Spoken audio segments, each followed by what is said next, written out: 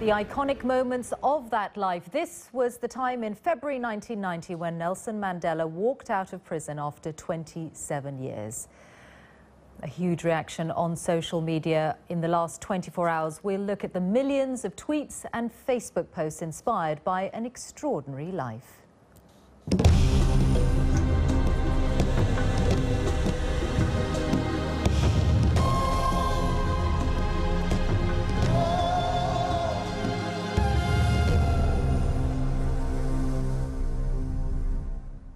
And welcome to our continuing coverage of the death of Nelson Mandela, as tributes are paid and memories shared of a man who meant so much, not just to South Africa, but to people in many nations.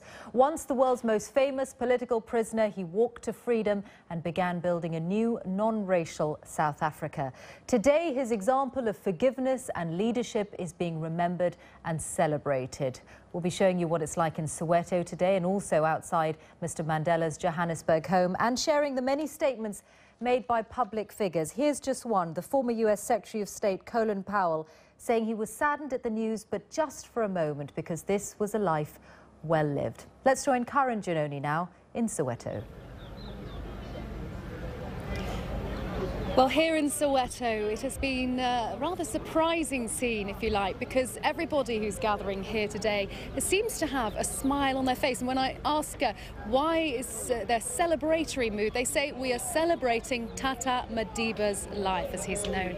They're celebrating the achievements in such a long life of 95 years. And bit by bit, the crowd here in Vilakazi Street, outside where the former president's former home is, which is now a museum, the crowd is getting bigger and bigger by the minute. It's a beautiful evening, as you can see here in Soweto. The cloud of the afternoon has passed, but there is a somberness in the sense that they are very sad. He has slipped away after so long, but the celebrations have been building up. We've heard a lot of singing, there's been dancing, chanting, and pictures of Mandela have been held in the air. Mike Wooldridge has this look back at the day so far in Soweto.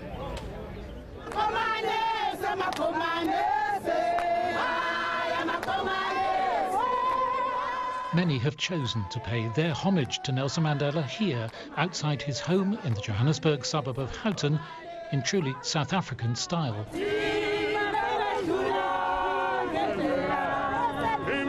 This leafy, normally quiet residential area was used to having the prisoner turned president, more recently the world's most revered elder statesman, in its midst. But today, with Nelson Mandela no longer among Houghton's people, it was so different. This place and those who flocked here have set the national mood of mourning. It's a sad day in South Africa, I must say. We've lost a great role model. We've really, but I think the greatest thing is that at least his legacy, will live on. It's a pretty sad day. I mean, we're lucky to be in an era where there's been such a great man who had so much forgiveness and compassion.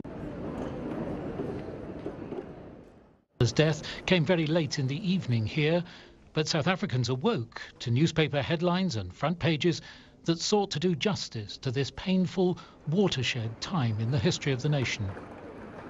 President Jacob Zuma announced what he called the moment of our deepest sorrow.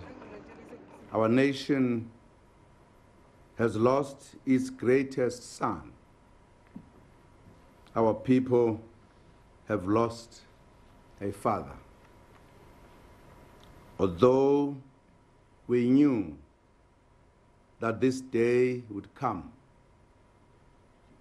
nothing can diminish our sense of a profound and enduring loss. South Africa appears to be unifying in sorrow, in itself a reflection of the reconciliation that Nelson Mandela sought so hard to bring about in this nation where racial division was more entrenched and institutionalized than any other. There has been remarkable change in places like Soweto, but it is a goal yet to be fully achieved. Gave hope to the world. Nelson Mandela's fellow Nobel Peace Laureate, Archbishop Desmond Tutu, led a service of thanks in Cape Town's St George's Cathedral, so often a focus for protest and mourning during the days of apartheid. God, thank you for the gift of Madiba. Thank you for what he has enabled us to know we can become. And from the last white president, F.W. de Klerk, the man who freed Nelson Mandela in 1990 and negotiated often tortuously the new South Africa with him, this tribute. He was a great man. He was a very special man. I think his greatest legacy to South Africa and to the world is the emphasis which he has always put on the need for reconciliation. Many mourning publicly today speak of celebrating the life of a legend, but of a very personal loss too, especially those who believed he brought them chances in life they'd been denied and thought they might never have. South Africa will now discover the influence of his legacy rather than of his physical presence, which seemed to offer hope to so many, however little they'd actually seen of him in the final years of his life.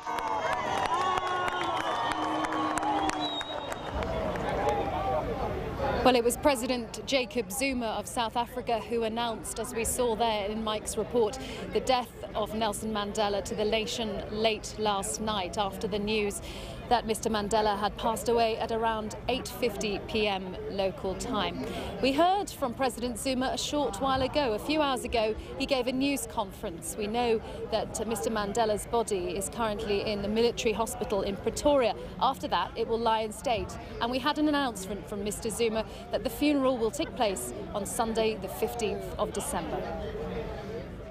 Once again, we thank all South Africans for the dignity, respect, and the support that has been provided to the Mandela family from the period of Madiba's illness to his eventual passing.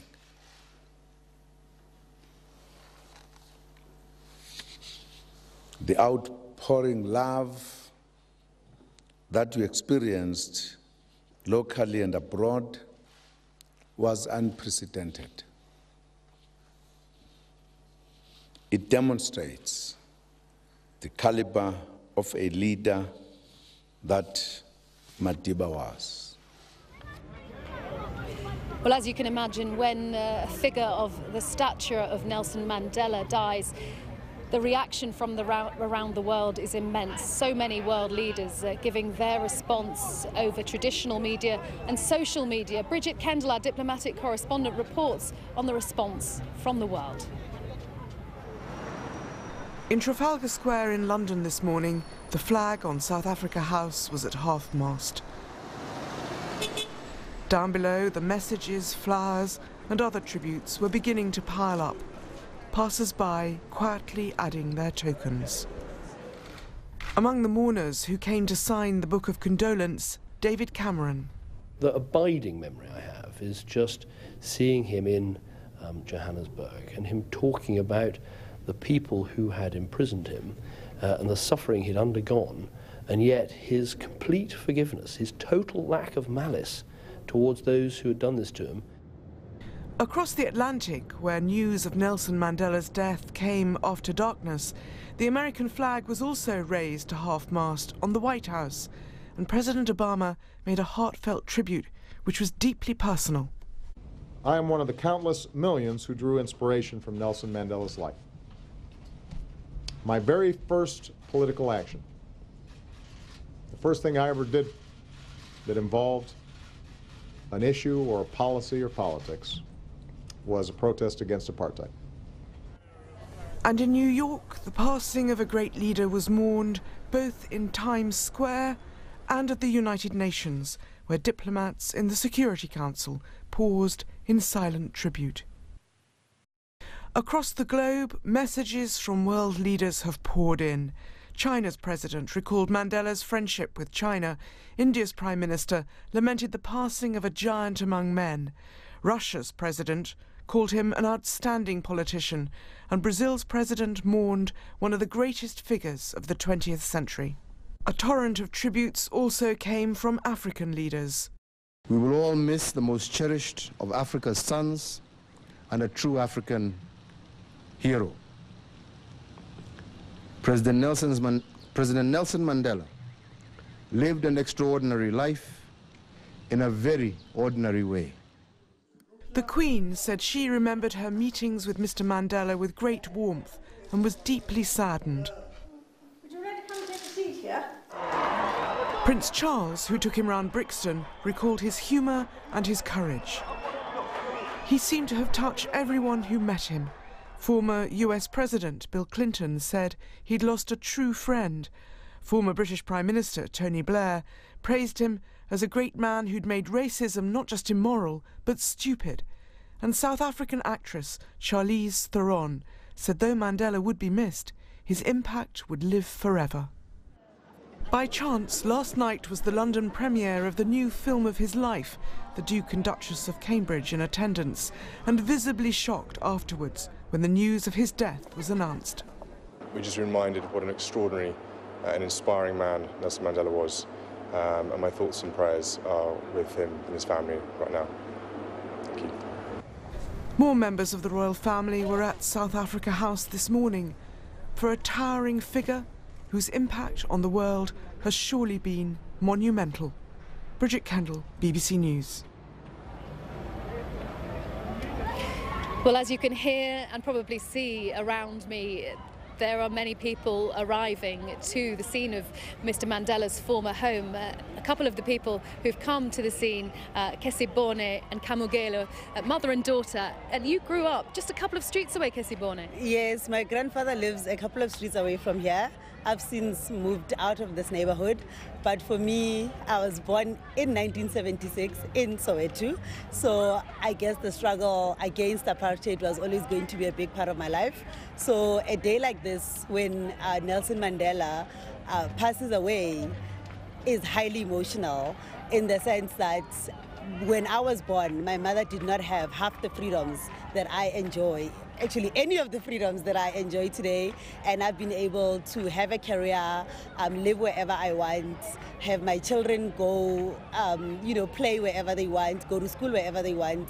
And I think for me, that's a legacy of Nelson Mandela, that he wanted everyone to have that equal treatment, equal opportunity to be able to achieve your potential. So I think I'm really hoping that we will always honor the values that he taught us. I think the biggest lesson we can learn from him is that you can be the change that you want to see in the world. You can actually make a huge difference, even as a single person. And Kamugelo, how does your perspective differ? You're 20, I think.